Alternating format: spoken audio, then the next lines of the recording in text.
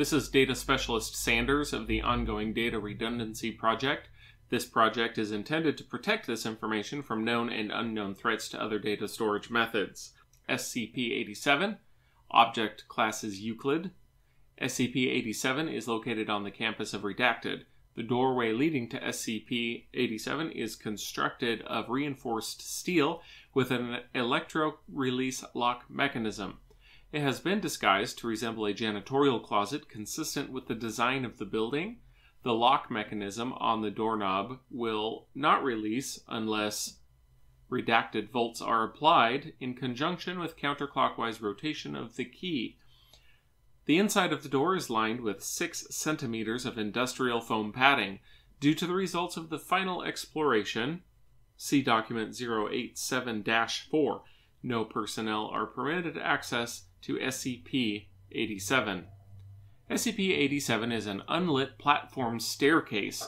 Stairs descend on a 38-degree angle for 13 steps before reaching a semicircular platform of approximately 3 meters in diameter.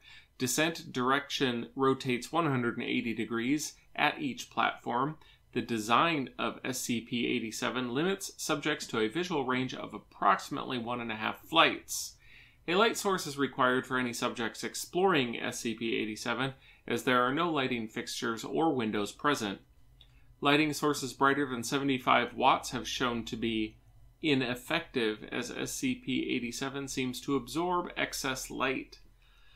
Subjects report and audio recordings confirm the distressed vocalizations from what is to be a child between the ages of redacted and redacted.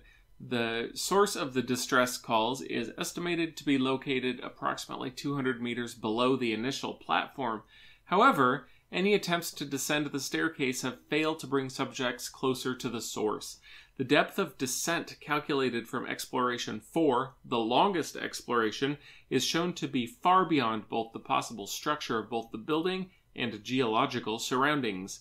At this time, it is unknown if SCP-087 has an endpoint. SCP-087 has undergone 4 video-recorded explorations by Class D personnel.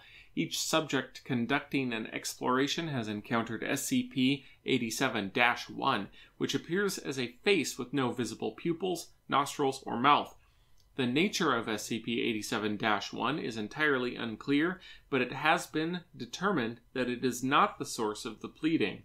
Subjects exhibit feelings of intense paranoia and fear when faced with SCP-087-1, but it is undetermined whether said feelings are abnormal or simply natural reactions.